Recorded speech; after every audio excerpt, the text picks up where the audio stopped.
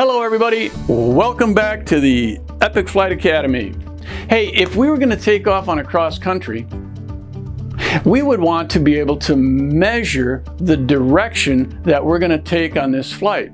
Now, if I was going to go from beautiful New Smyrna Beach, Florida to historic Charleston, South Carolina, and I said to myself, it's going to head off in a northerly direction because I know South Carolina's up there north somewhere, and I end up generally maybe northeast, could be northwest, and you know what, I might never make it to Charleston, South Carolina, unless I take more care and measure my direction accurately. That's what we want to talk about today. This is the Private Pilot Ground School. My name is Mike Thompson, and to be successful in our measurement of direction, or with this course entirely, we want to be sure to, number one, study this content in Epic's online course and all of its references. Number two, look at these videos in parallel to that content. And number three, it's very important that we work closely with our flight instructor to help us understand this concept in detail.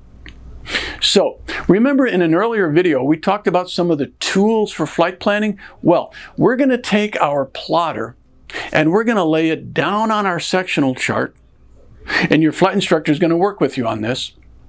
And we are going to measure a true course from New Smyrna Beach, Florida to Charleston, South Carolina by referencing the lines of longitude. Now, these lines of longitude are oriented toward true north. True north is the point where the axis of rotation of planet Earth theoretically comes through the north and south side of the planet. Now, I mention that because that's not the same as magnetic north. Magnetic north and south are the points where the Earth's magnetic flux lines enter the planet at magnetic north and magnetic south. Now, in navigation, we use both true course and magnetic course. So, when we measure our direction using our plotter from New Smyrna Beach to Charleston, we are starting with the lines of longitude and our true course. Now, we need to convert that to a magnetic course. Why is that? Because currently, aviation navigation systems are based on magnetic north. Remember, we talked earlier about VORs. They're oriented to magnetic north. If you think back earlier in the course, how are runways numbered? Well, they're numbered to the nearest 10 degrees. Magnetic, that's right. So we orient ourselves in navigation magnetically. Now, if I fly a true course and a magnetic course, I may or may not be on course. What do I mean by that? If I am flying down the line that goes from true north right through magnetic north and on down, and there's zero difference between magnetic and true north, well, then I'm not going to get lost. Then I'll be right on course. But if I am slightly east or west of that line, I'm going to have what pilots call variation. Now, variation will get greater the further east and further west I go. There are some nice graphics in your materials that show you this. Also, you'll find a good picture of it in the Pilot's Handbook of Aeronautical Knowledge.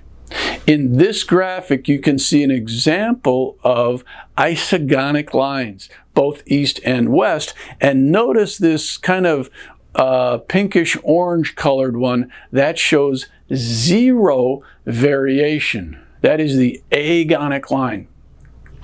These lines of variation are depicted on your sectional chart by dashed magenta lines. And you can see an example here.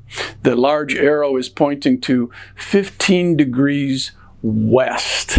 That's variation. The second correction we have to make in the measurement of direction is deviation. Now, there he goes. Did everybody see that? Remember when we talked about the compass and we talked about deviation? We had this little deviant over here. Is that... Oh, no, get out of here. That's not what we're talking about. What we're talking about is the fact that the magnetic compass in our aircraft may deviate from accuracy with the world's or the planet's flux lines because of little magnetic fields that are generated inside my airplane, like the alternator and or the radios and or the airframe itself may cause that compass to deviate slightly. That's what we're talking about. Now, excuse me. In order to plan for that, we need to know how much deviation we're dealing with. Well, luckily, our airframe mechanics have figured that out for us and have laid it out on a little deviation card. And you can see an example of that card right here. This card will be mounted somewhere very close to or on your magnetic compass. So we need to correct for variation, we need to correct for deviation. And that's just about it, right? Wrong.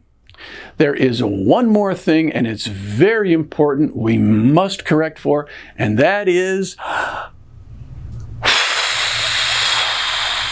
guess what? You got it, wind. Pilots are always dealing with wind on the surface, at altitude, up, down, all around, wherever we go, we have to deal with the wind. As pilots, we are wind-conscious beings. In our cross-country, we are going to build in what we call a wind correction angle, or a crab angle. Now, notice in this graphic, it shows my aircraft on a course, a desired course from west to east. Now, I laid that course out with my plotter. I converted it to magnetic for variation. I corrected it for deviation using my compass card. And now, notice the blue arrow shows I've got a wind from the north, and I will drift to the south of my easterly course unless I put in a wind correction angle. So that is an overview on the measurement of direction and the 3 things it is important that we account for. What are those 3 things again? I'll give you a second. If you said variation, deviation, and wind correction, you're correct. Well, folks, that's a little bit about the measurement of direction. We'll see you next time.